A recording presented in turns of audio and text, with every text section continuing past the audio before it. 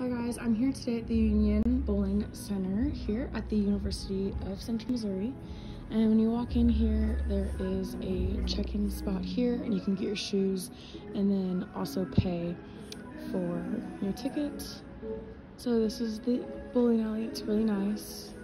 And there are seats here and then all the bowling balls and lanes.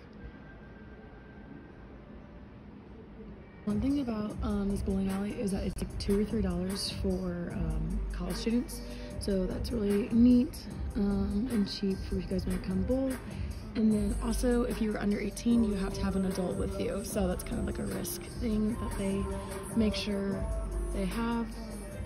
And yeah, and then for little kids, they have like a small ramp for the bowling ball, because sometimes that can be a risk. The bowling ball can like hit their shoes or feet, and that helps them too.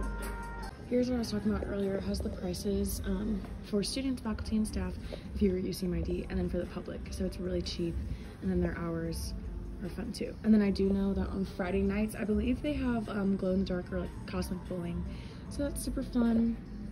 And then they have their 50th celebration, so that's really exciting, and it's super convenient because it's on campus and close to the dorms for people to come bowl. And then across from it is Crush if you guys want to get some food.